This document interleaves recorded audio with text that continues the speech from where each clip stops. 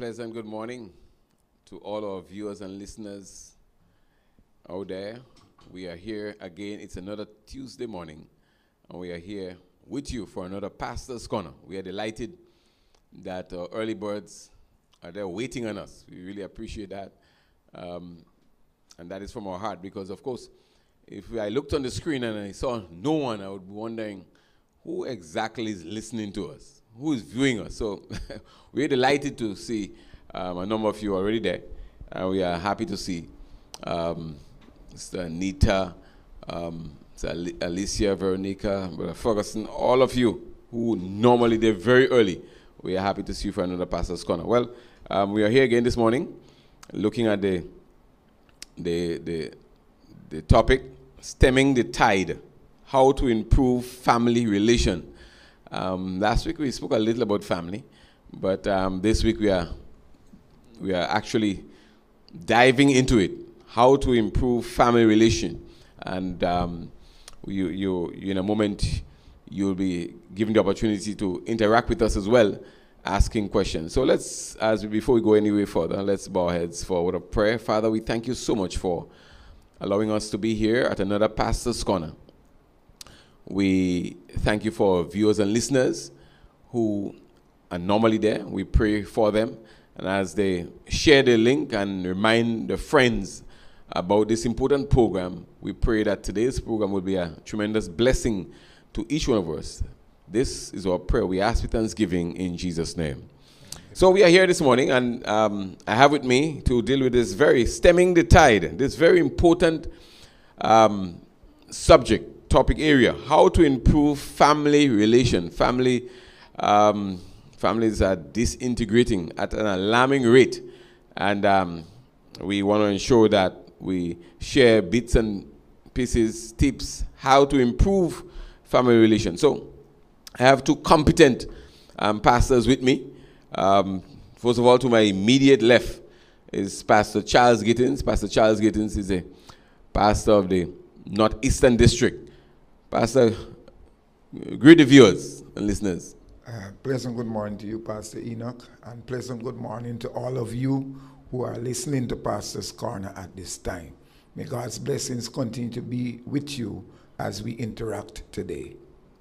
Thank you, Pastor Gittins. Pastor, I don't know, I think you are preaching a series. I find the voice a little husky. I know sometimes when you preach and you for a long extended time, it causes a little hoarseness in the voice. But Pastor, we hope that maybe it's too many funerals, man. Oh, it's funerals. Okay. Have mercy. So it's preaching, but not necessarily a series of funerals.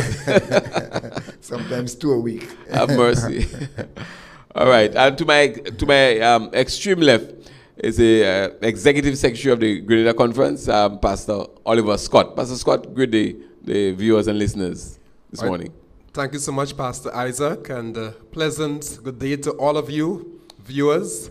It's a privilege to have you with us and also to share with you. I know that you will be tremendously blessed and empowered in your family life as we share together. God bless each of you in the mighty name of Jesus Christ. All right. Thank you. So we are off the bat with our greetings from both Pastors Gittins and Scott. And we get it right on the way, stemming the tide, how to improve family relation. And I think it's good to start off with a definition, pastors. So when we speak of family, who or what, Pastor Scott? Who or what are we referring to when we talk about family?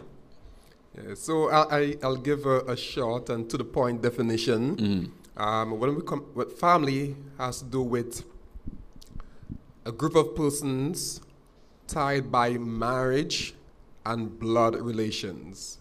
So by marriage and blood relations. And it harmonizes with what the Bible teaches, because when we look at the family in the Bible, we have husband, wife, parents, children. And so the concept of husband, wife, parent, children would comprise the family unit. So tied through marriage and blood.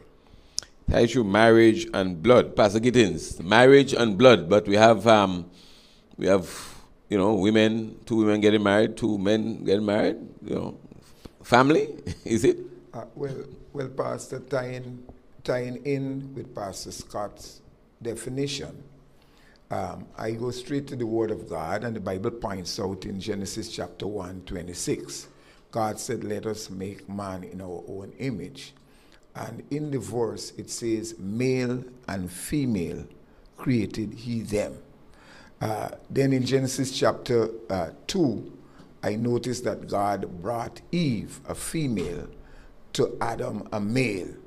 And God it is who was the first marriage officer in the Garden of Eden. In Genesis chapter 1 and verse 27, verse 28, God blessed them, and he said he allowed them and gave them permission to multiply or to reproduce. I said all of that to point out that a male, Adam, and a female, Eve, was God's ideal for a family. That's how God is the one who invented the family. And he it is who put together a male and a female with the ability to get children. That's biblical, and so that's how I will point out a family should be. That's Pastor, ideal and that's biblical. Okay, Pastor Scott, you want to add something? Yes, definitely. So in terms of the definition given, so we must harmonize with the Bible. And of course, I mentioned marriage and blood. But we know within the society context now, we have different types of families and definitions for different types of families, like blended family, of course, nuclear family, extended family, and all of that. Once these definitions do not contradict the Bible, then we can work with it. For example, you have adoption taking place as well, where husband and wife may adopt children and parent them in that regard legally. So we can work with it. But any definition that would contradict the teachings of the Bible, we have to stay clear from it in terms of what we promote. So therefore, we cannot have a situation where we have two males and we call it a family, or we have two females, meaning in a marital context, even though it might be legal, or two females in a legally marital context, according to the state, have parenting children according to the state. These are things that we need to make it very clear that they do not harmonize with what the Bible promotes and what the Bible promotes as the family and the ideal family. Wonderful. And that's important because here the topic, stemming the tide, how to improve family relations, you see. So we are not here to bash any persons in society, but that's important because we are here as pastors, and we didn't discuss that, but two women comes, let's suppose Pastor Gittins, Pastor Scott, two women comes to you and say they're having problems. They come for counseling, they're having problems, Pastor Gittins. They would like you to give them tips as to how to improve that relationship. Not two sisters, I'm talking about two women married. We don't have persons here, according to the laws of Grenada, persons cannot marry, but it's a tourist destination. Persons come and they're on island and they come to you and they would like tips as to how to improve their family relationship. Two men married, can we provide that? That's because I'm saying person may figure, yes, they are human beings, and yes, they are human beings, but would we be able to give them tips as to how to improve that living arrangement? No, certainly I can't. I can't. Pastor Gittins, you're stunned. Pastor, you stunned me with that because somehow over the years of ministry, I'm dealing with husbands and wives, or it could be not husband and wife, a live home, male and female, in a situation, and I'm quick and willing to help that arrangement to work out, because if it's a male and female, they're not married, I'm thinking that in terms of helping them, later on, I can assist them in terms of getting them married, because marriage is the biblical thing, it's the correct thing, it's the godlike thing to do. Marriage is honorable. But when you're hitting at there now, you set me thinking, you leave me speechless. However, you know, these individuals, the first thing I may want to do is to point out to them that what they are doing is going against God's word and against what God promotes as a family. That is what I may want to do. Somebody may laugh at me and mock at me, but somehow that is what I may want to do. Well, of course. I may not want to willingly help two individuals who are living in a sinful situation to tell them to continue doing that. That's right. That's right. That came off the top of my head. Yeah. Well, naturally so. You cannot help someone to continue to sin. All right, we're moving on.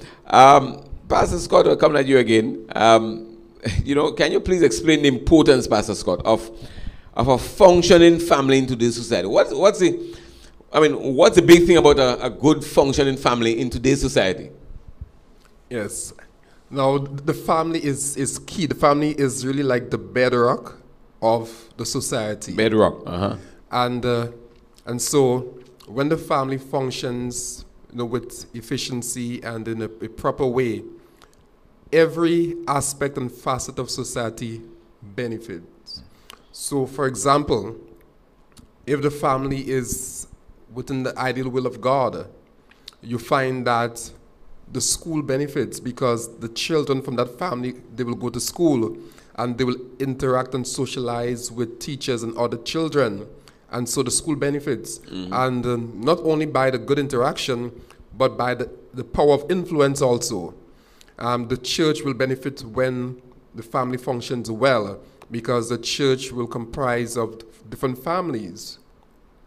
You find the community or the village, the nation at large, will benefit through the good functions of family. So when it comes to the benefit of proper family function, it affects every facet of society. So therefore it's important, and we have to give diligent attention to ensuring that family relationships run well, they're ideal, so that they can fulfill the purpose of God upon the earth. Sure. Pastor, you want to add something to that? Yeah, in terms of, Pastor Scott is right when he spoke about the family being the bedrock. I may stick in the word foundation of proper society and communities. Now to add, let me just jump at something. Let's look at crime. When you interact with individuals who run afoul with the law, on many occasions, and let me just single out young men, on many occasions, when you trace the family background of these individuals, they are growing up in a home, sometimes with a single parent mom. Now, a male as head of a household assists a lot in terms of stemming and stopping crime, because a male who is led by God, God-fearing person, living in a household and holding his responsibility as head of that household, those young men growing up within that home, he teaches them by precept and example how to utilize time properly. He passes on skills to these individuals. Well, not the male alone, I'm just singling out.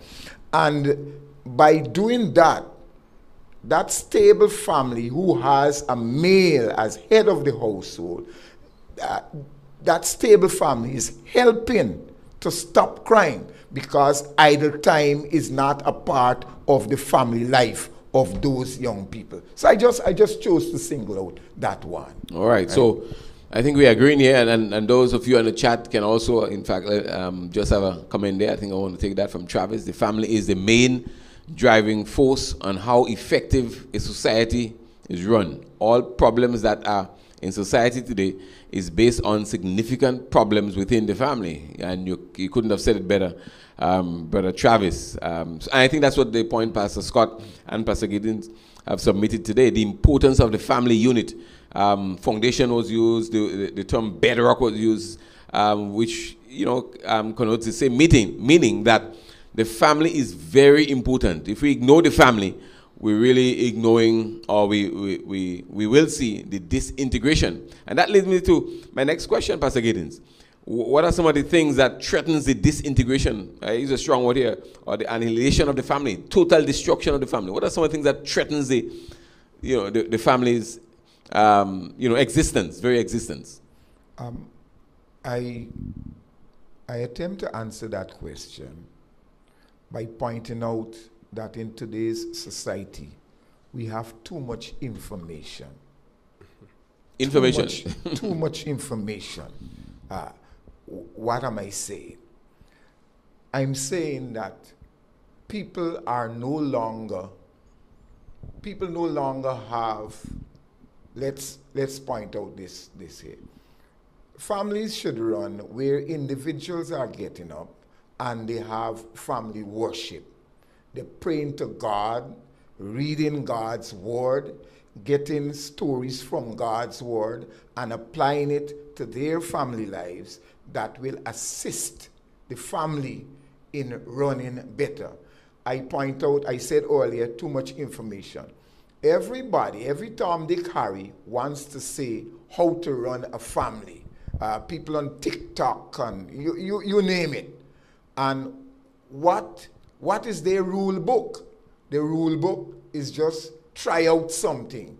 In terms of running a family, families will disintegrate if people grabbing at different information from all about to run the family. So that's why I pointed out too much information. The next thing that causes families to disintegrate is because with the coming of devices and the internet, people want to put their story out there in terms of the status and what negative is happening to the family.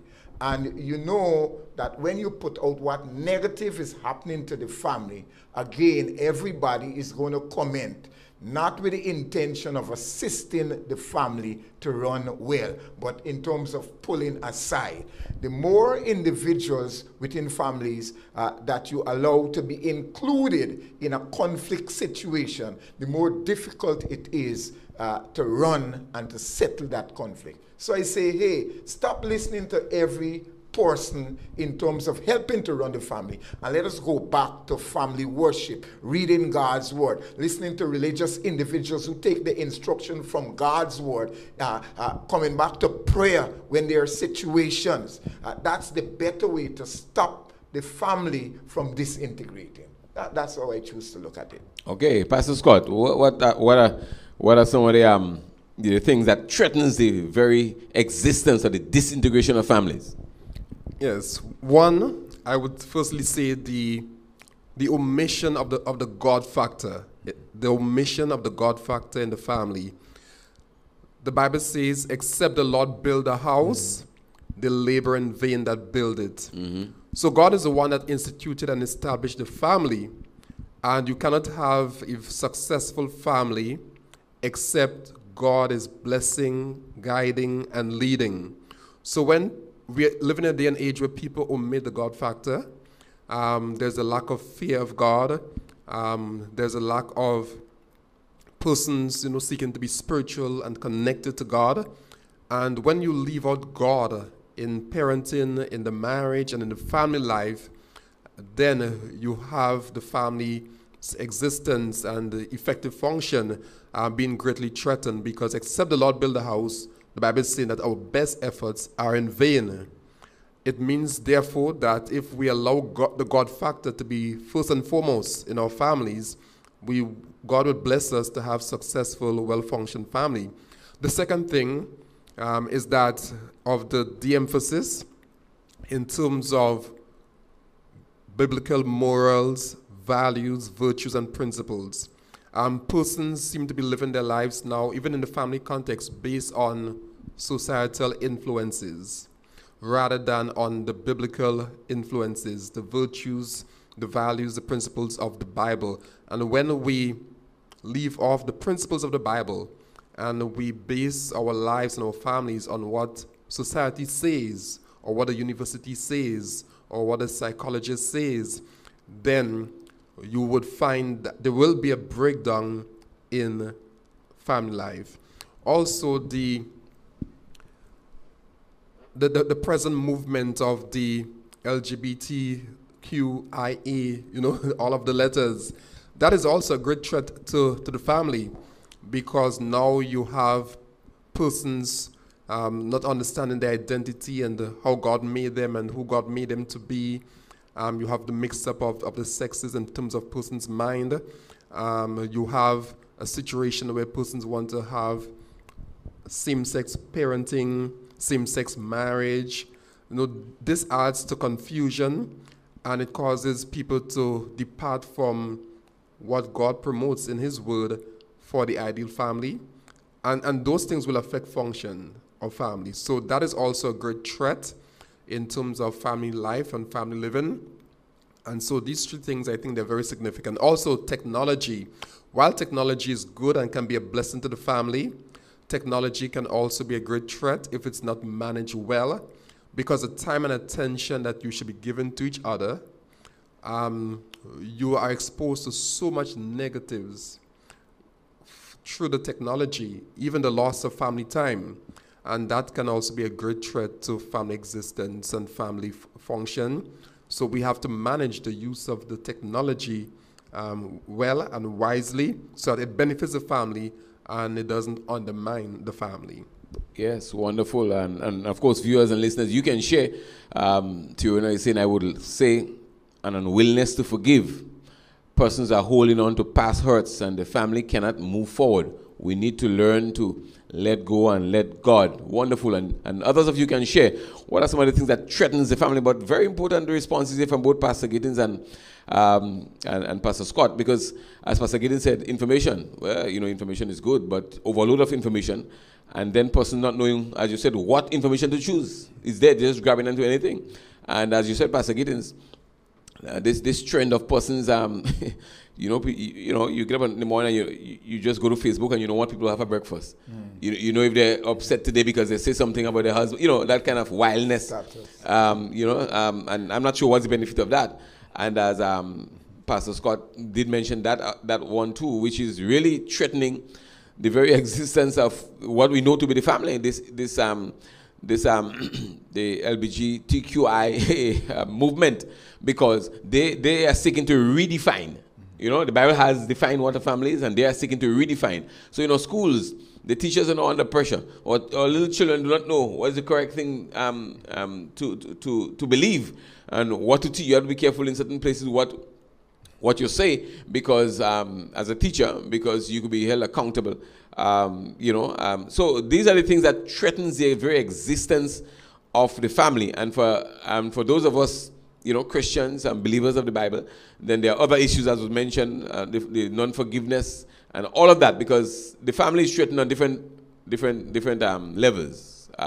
Even within the house of God, the family, Pastor Scott mentioned the time. We are there, we are home, but we are on the various devices. So we are present, but we're not talking, because we are on our devices, and that, of course, is threatening family time. So, believers, non-believers, whoever is listening and viewing, we have to do what we have to do, and what the word requires of us to do to ensure that we maintain the family. So we move it on.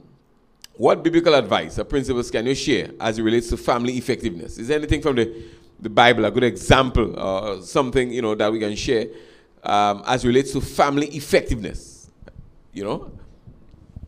Pastor Giddens? Effectiveness, family effectiveness. What jumps out at me, Pastor Enoch, right away, is the way we communicate within families. And a text jumped at me right away. Proverbs chapter 15 and verse 1, which says, a soft answer turneth away wrath, but grievous words stir up anger. Within family systems, we communicate all the time, whether it is parents and children, whether it's husbands and wives. And sometimes when anger gets hold of an individual, they sometimes want to talk to the partner or the children as if is a common breed dog they're referring to. Have mercy. We have to be very careful about this. We are domiciled and living under the same roof.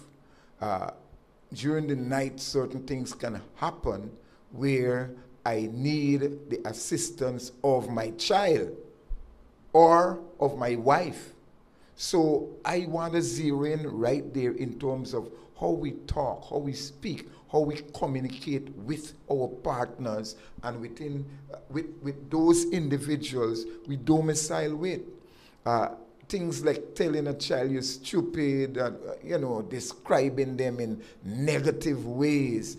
You do this often enough, and you kind of saying to the child, even though I hate you doesn't come out of your mouth, it's as if you're saying that. You do that often enough, and the child may not want to even stay with you. Right?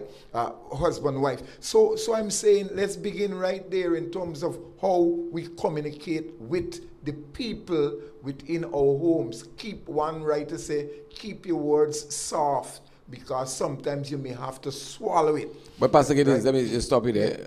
Well, interject, not stop. Yeah. But a soft answer turns away wrath. But how does a wife respond softly when she's been accused by her husband of lying and having a next relationship, and she knows that there's no even a semblance of truth to that, and he's calling her names, and she's supposed to respond softly? How is she supposed to respond softly? You jolt me there, but even though you jolt me past, you cause me to jump to something. In terms of a husband accusing a wife of adulterous relationship, what I teach is that within families, people need to trust one another.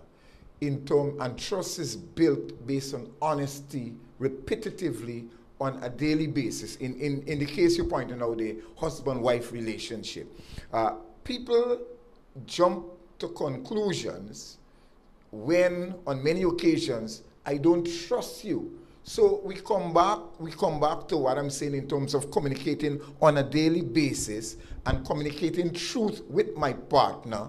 I would say right away, the wife should not even answer, but seek to provide facts, because throwing gasoline on fire, there is a more brilliant or brighter flame. So I'm saying that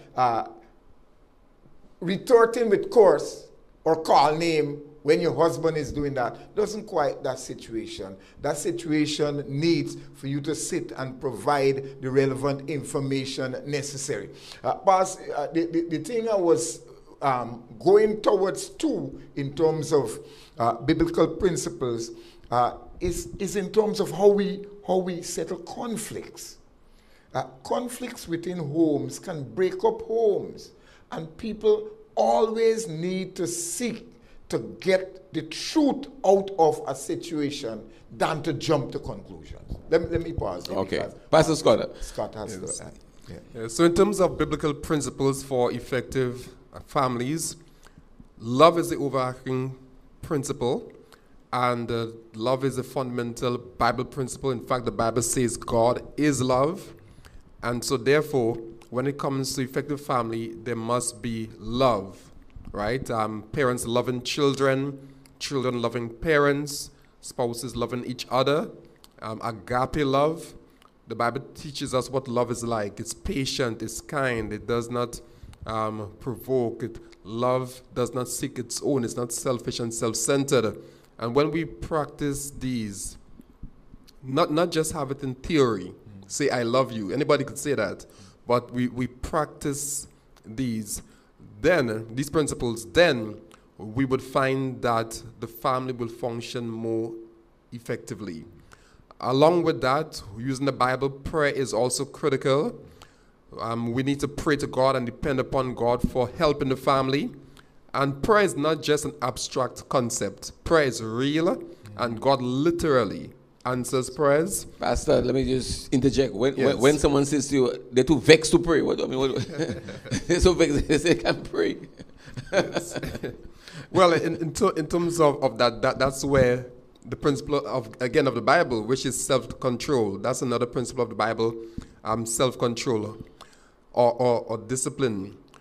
When we have self-discipline, self-control, in spite of how we may be feeling emotionally, we are able to say to ourselves that notwithstanding how I feel, God is still real, He's still love, and I can still go to Him to help and to intervene in my situation. So sometimes when it comes to praying, we do not pray just based on how we feel from an emotional standpoint, but based on the principle that God is real and that He literally answers prayer. So prayer is critical in terms of helping your family to function effectively. Forgiveness is another biblical principle that must take place in the family because no one in the family is perfect. Each one will do something wrong that will offend the other. And if the family is going to move forward, it cannot move forward on reverse gear.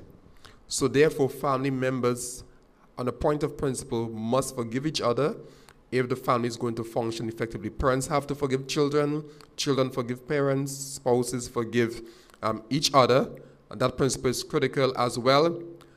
Using the Bible tells us there's a time for everything under the sun. So too, when it comes to the family, time must be given for everything. Meaning, we have to give time for recreation, time for the children, spouses giving time for each other, time for romance, time for sexual activity, time for everything that is going to be of benefit to the family. If not, then we can live a life that is not very balanced within the family, and it can affect negatively the function of the family, so that the family doesn't function effectively. And I'm just going to give a few more mentorship. The Bible itself teaches that we should teach our children as we wake up, as we go by the way, as we lie down. It's important that we follow that principle so that parents fulfill a mentorship role when it comes to their children. Don't just leave it for the teachers. As father and mother, we have the responsibility to mentor our children. The helpmeet principle, be of help to each other, be a blessing to each other, so that your wife 10 years after is saying, thank God for him. The husband is saying, thank God for her. Parents saying, thank God for the children saying, thank God for my parents, because there's a helpmeet principle where you are a blessing to the other person. The Bible talks about it's not good for the man to be alone. So we want to avoid loneliness in the family, because even though you live in the same house, there can still be loneliness. Yeah. And so you have to bear that in mind. And the last thing that I'm going to say, using the Bible for effective family function, is that of companionship. We need to ensure that husband and wives, you are friends, and have that friendship also for the entire family. Even though children are children, you still want to have that good relationship, because when you read the Bible, companionship is critical when it comes to the spousal relationship, and by extension, the family relationship. Once we follow these biblical principles, I think we're good to go. Yeah, wonderful. So we get in, viewers and listeners, the Bible, whenever we move away from the Bible, we fall in all kinds of trouble. And whenever we take on our own feelings, and I think a lot that is happening in families is that people are acting not necessarily, I'm talking about Christians now, not necessarily on what the Bible says. People are acting based on how they feel. They feel they should, even if they know that is not supported by the Bible, but they will proceed because that's how they feel. But a relationship, a family, family relationship cannot be maintained based on feelings. So we have to go the Bible way. We send Pastor Scott, you're accepting the greetings from Sister Teresa George, from Dominica. We're seeing that there. Of course, Chidon say, it's hard to keep, there should be silence. I suppose she's saying if the spouse is being called names, how do you keep quiet when you know you are innocent, but I think that's where you have to do. So at this time we'll take a little break, and we'll have a special rendition of music from the students from the Grenada SDA, Seventh Adventist Comprehensive School. Just take a break and we'll have a special item of music, and then we'll be back with more on this subject.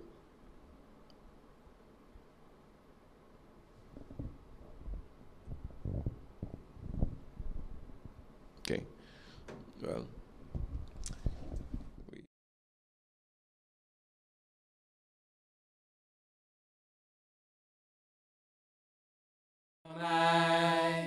that the Lord of all the earth would care to know my name, would care to feel my hurt. Who am I that the bright and morning star would choose to light the way for my ever-wandering heart? Not because of who I am, but because of what you've done. Not because of what I've done, but because of who you are. I am a flower quickly fading, here today and gone tomorrow. A wave tossed in the ocean, a vapor in the wind. Still you hear me when I'm calling. Lord, you catch me when I'm falling, and you told me who I am. I am yours. I am yours.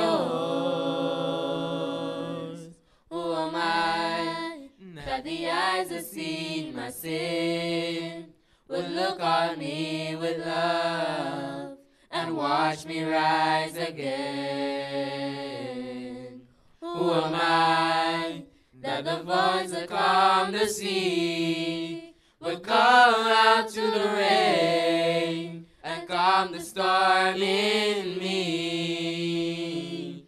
Not because of who I am, but because of what you've done. Not because of what I've done, but because of who you are. I am a flower quickly fading, here today and gone tomorrow. A wave tossed in the ocean, a vapor in the wind. Still you hear me when I'm calling. Lord, you catch me when I'm falling, and you told me who I am.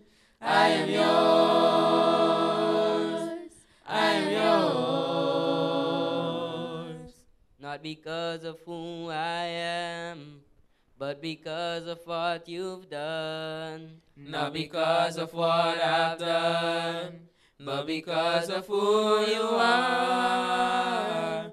I am a flower quickly fading, here today and gone tomorrow. A wave tossed in the ocean, a vapor in the wind. Still you hear me when I'm calling. Lord, you catch me when I'm falling, and you told me who I am.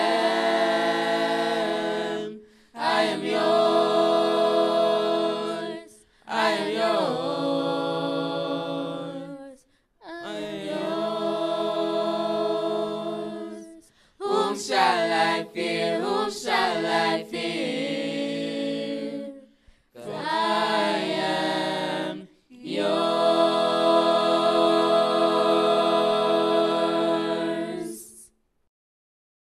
okay, we are back with you and Pastor Sconnor.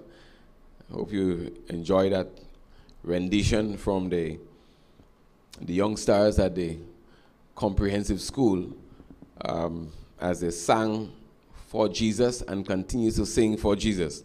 We have been discussing here with Pastor Gittins and Pastor Scott, stemming the tide. That is how to improve family relation. What tide is that? We are trying to stem the tide of family disintegration. We have established that the family is single most important unit within our society. But the family is under pressure from many fronts and is disintegrating fast. So we have been sharing, Pastor Scott and Pastor Giddens have been blessing us here with some tips as to how to maintain. Now, the one thing I would like to say, even before as we proceed, is that we must be willing to accept good advice. You see, because all of these things could be said. Good friends say things to us, counselors say things to us. We get information from sermons, But if you are determined to do what we want, then of course we will not be able to stem the tide. So we must be willing to listen to the word of God and follow the instructions. What are some practical steps, Pastor Scott? Practical things we can do to ensure we maintain and improve family relationship among siblings. I'll ask you, among siblings, what are some practical things siblings can use to ensure that they maintain good relationship? Yes. In terms of the sibling relationship, it's very important that siblings operate as a team, that they be team spirit. So whether it be 5 of you, 4 of you, you must operate as a team where you work together, you play together, you spend time together, you look out for the benefit of each other. No one is seeking to outdo the other person, and that is going to help with the relationship, because we had a different situation in the story of Joseph and his siblings, and we saw how that unfolded in terms of the rivalry, So there has to be that synergy that must be fostered among the siblings. But for me, along with what the siblings must do to foster good relationship, parents would also contribute greatly to the kind of relationship that siblings would have among themselves. So parents also must avoid being biased in favor of one child against the other, or against, or in a way that is not favorable for one child, because we find in the same story with Joseph that there was some degree of parental biasness in favor of Joseph that led to jealousy of him by his siblings, and it led to sibling rivalry. So the siblings have a part to play, but the parents, in my mind, have an even more critical part to play in terms of what is fostered among the siblings. So that is important. And so if the siblings play their part, as I indicated earlier on, and the parents do their part as well, it will foster good relationship among siblings. All right, so that is important there. As we told, the siblings not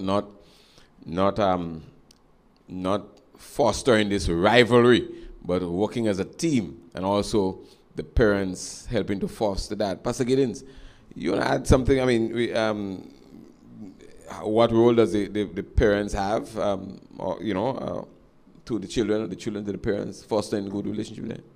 Well, in the real world, there are a lot of times children have different fathers, right? This is stuff I deal with ever so often. And sometimes you hear a mother bad-mouthing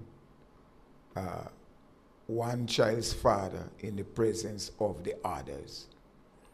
And then sometimes in the real world, one child father assists greatly in terms of finance, and the other doesn't. How that works out in a negative way in terms of these children growing up, and sometimes there's animosity among them because of what the mother may be pointing out, the negatives of ex-father or Y-father.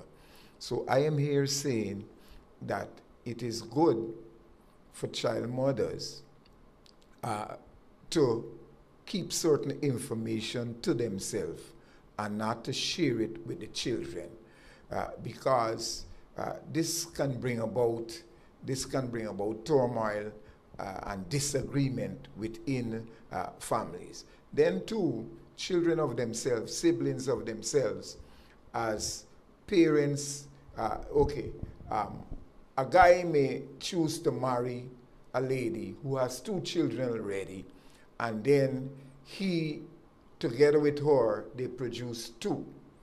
You have to be careful, Mr. Man, whoever you are, to treat those children who the mom had before you came into their life as if they are your own. Now, that is very good instruction for peace within that family. Then too, children must always be told that, listen, you're the next generation. In spite of whether your father is different to my father, you're the next generation, this group of children, you're the next generation. So try your best to see, parents must be insisting, try your best to see how you can live in a peaceful manner as you domicile together and not be encouraging the pulling together. So in terms of the blended family, parents have to be careful what information they share with the children. And the gentleman who has married this lady must try his best to love the lady as well as the children she had before he got married to her. That helps a whole lot. Okay, so we of course, Pastor Giddens, attempting to address the various situations that we find in our society, because it's real. You have we are not always having the ideal situation where a man marries a woman and they have children from that relationship. We have all kinds of relationships out there, our families out there, and therefore those tips there help to address that. I think what happens sometimes, pastors, is that parents want to have, one reason they do that is to have children on the side, you know, so they share some information to them, thinking that the child will children will gravitate to them. But I think it's a kind of selfish move, because you're destroying the child for your benefit. Well, what you think of is your benefit. And I don't see that could be a benefit, because you cannot destroy a child for your benefit. And I think very often parents try to take sides in this matter. So we have to be very careful with that. I think we did share a lot already, and relative to what spouses, Pastor Scott, you know, quite shared earlier on, what spouses need to do for each other to ensure that we maintain, we stop the slide, you know, stemming the tide.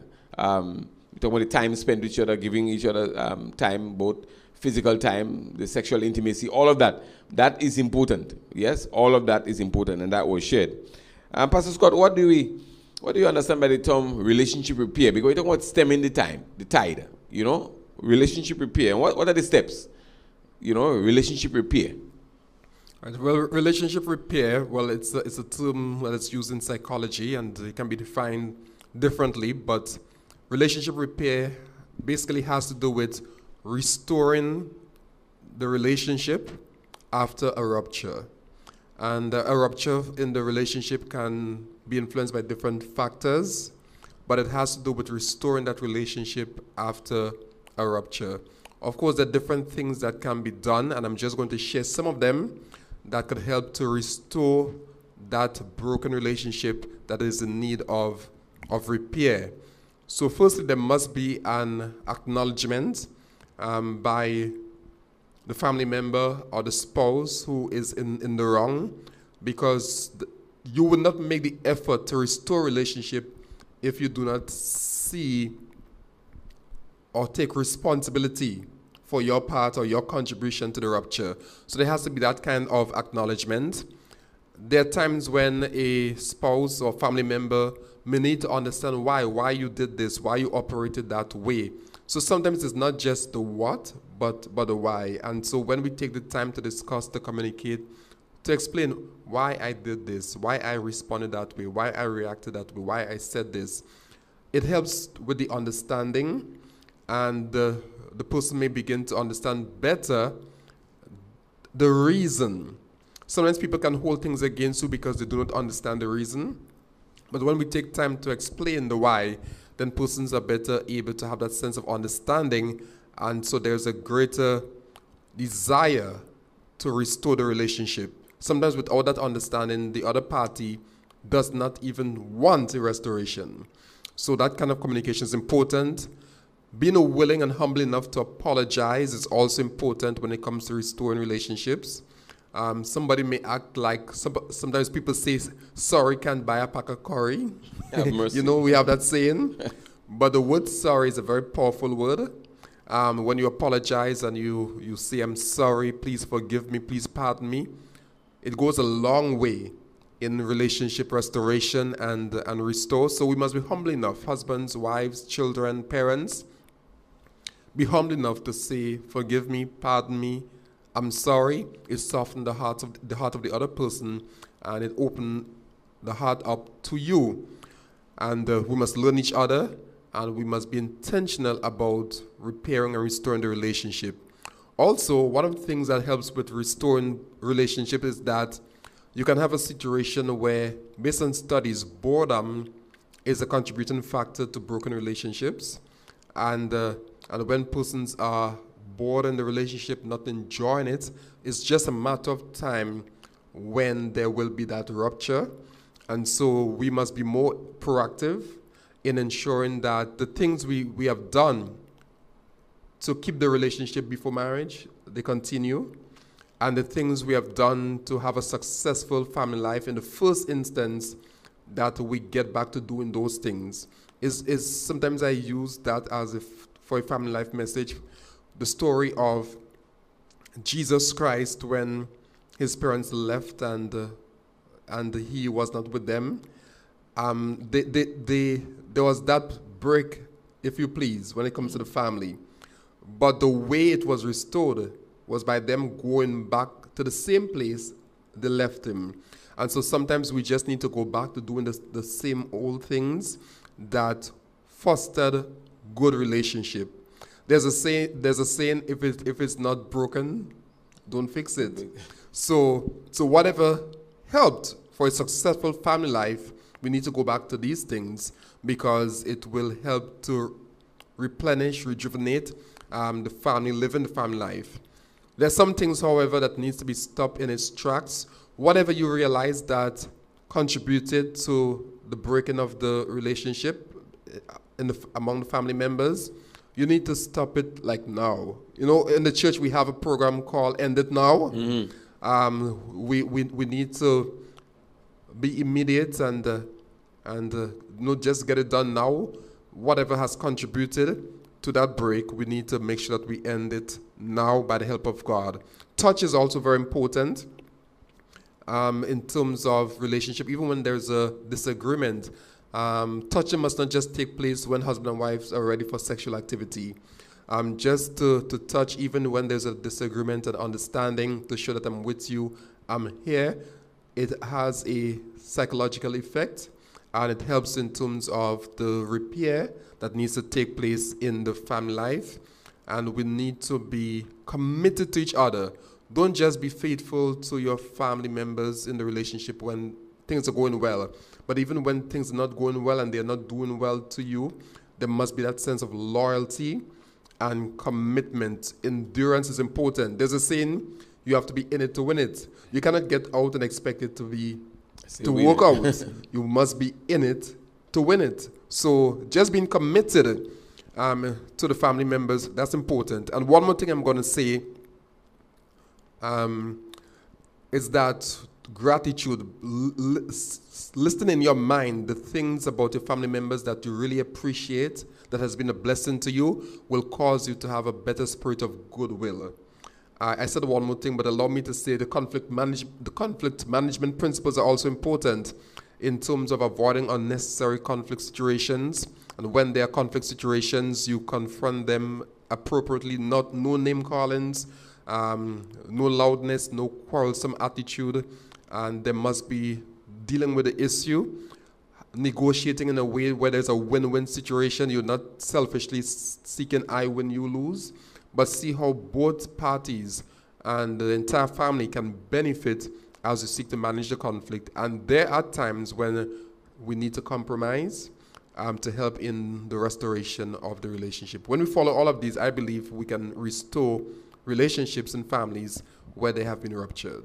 Yeah, and that's a lot you spoke there. And by the way, you got to be in it to win it. It's not lotto, eh? It's about being in the family. You have to stay in the relationship to win it. We're saying, yes, Sister Lisa, we recognize you from London. How are you doing? Hope you're doing well. As I get into our time is running away, I would like you to comment on relationship between extended family. What extended family? Sometimes we get into families and we try to extended family sometimes play a very negative role. How can we assist them? Before I say that... Oh, before you want to say something? No. I sat there and I was hoping you would ask me because I just enjoyed listening to Pastor Scott. No, Okay. seriously, because he touched the relevant points. But in terms of extended family members and how they can affect, first of all, people who are getting married need to understand that you're building a life, a home, building relationships, you and this individual and children who may come into this family.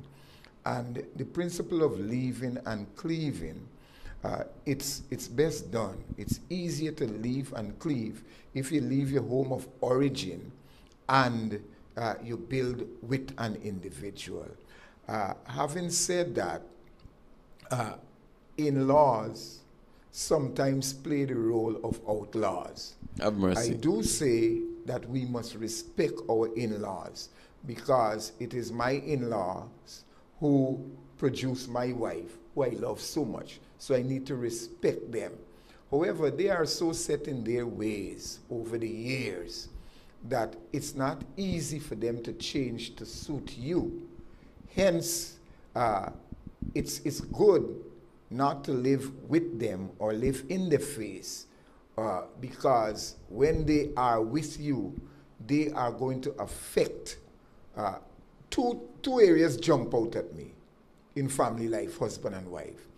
The presence of in-laws will affect how you deal with intimacy and how you deal with settling conflicts. And people who have gotten married, they definitely will have conflicts. They will have conflicts. I normally say that it's only if somebody is a vegetable and the other person is a stupidity, only then they will not have conflicts.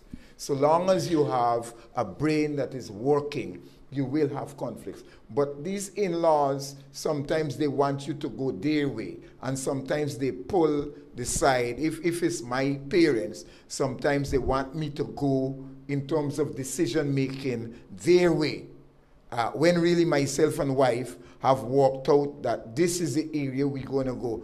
That is problems. That's problems. So respect them, yes, but hey, they need to stay out of your marriage and out of your affair because they will tie up and tangle up the whole thing. And after a while, you're wondering, should I listen to my wife? Should I listen to my mother? No, you have to build life together and leave them out. That's very, very important. Have mercy. It sounds very strong. Leave them out.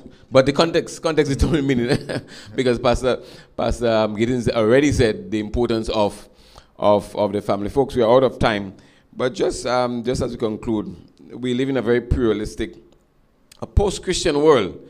You know, Pastor Scott, Pastor Giddens, you know, what can we say? You know, is there something we can still say as relates to communicating traditional values? The world is post-Christian, post everything. What can we still say to help promote Christian values as we conclude? Yeah, I think that there's some things still to be done. We cannot just throw our hands up in the air and give up. So firstly, I'm saying prayer is critically important because it's really a spiritual conflict. The great controversy, it happens at different levels. And secondly, mentorship is important. We still need to mentor, to teach, because people may act in the postmodern world as though they're not listening, but they are listening. And once you speak, persons have to think about what you said. Even if they resist it or act like they're resisting it, when they go home, when you leave their presence, they can't help but to process it. And sometimes you help them to make the right decisions, even if it may not appear so in the first instance.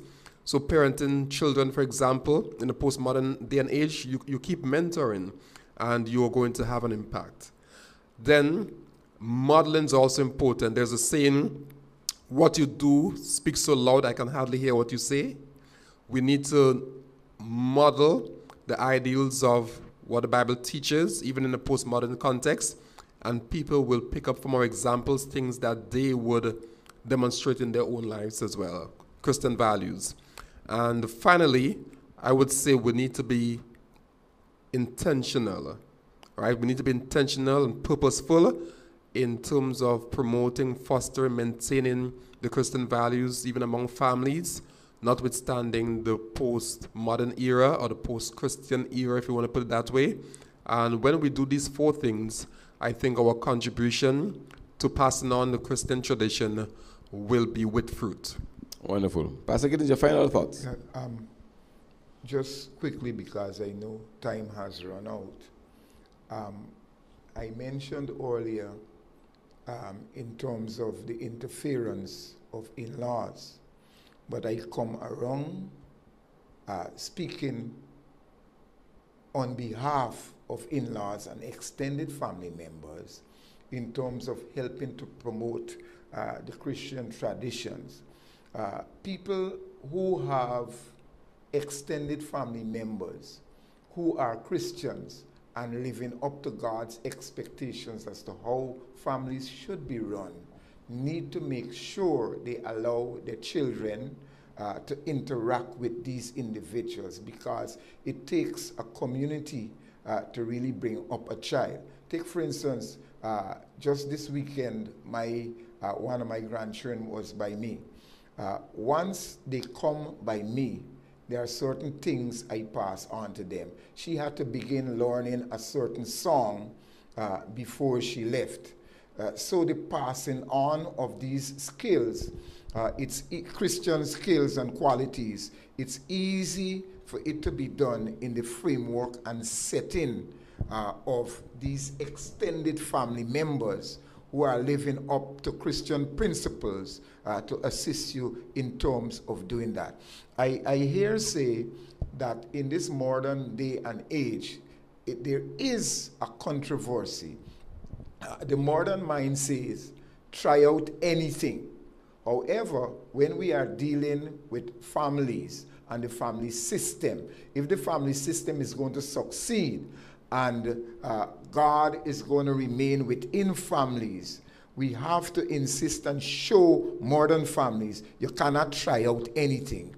You have to let God be the head of the household by demonstrating that publicly and in whatever way to family members who you're controlling, as well as to those who you speak to, and show them that these methods were tried and God-fearing good citizens were produced because these methods were tried and proven, and so go ahead using these biblical principles within families. Then it will succeed. Wonderful. Thank you so much, Pastor Scott and Pastor Giddens, as you shared today, and Pastor Scott, stemming the tide, how to improve family relationship. We're very grateful for your presence, those of you who viewed and listened, who commented, and we trust that in some way, something was said by Pastor Scott, Pastor Giddens, or even myself, that would have assisted you in stemming the tide, as the enemy wants to destroy our families. And because if our families are destroyed, or churches are destroyed, or schools are destroyed, or homes are destroyed, or communities are destroyed. But we hope that what we shared today would have been a tremendous blessing to you. Thank you again for listening, and we look forward for your continued support to our future Pastor's Corner. Pastor Scott, could you say a word of prayer as we close? All right, let's pray. Heavenly Father, thank you for the time we have spent together.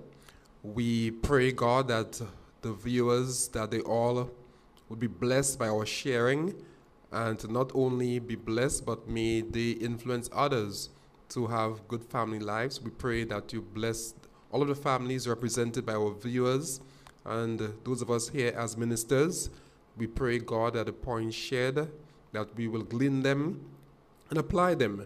And we pray that while on this earth, that our families will flourish from strength to strength. And above everything else, when Christ returns, may our family members and ourselves be safe to enter your kingdom. We pray in the mighty name of Jesus Christ.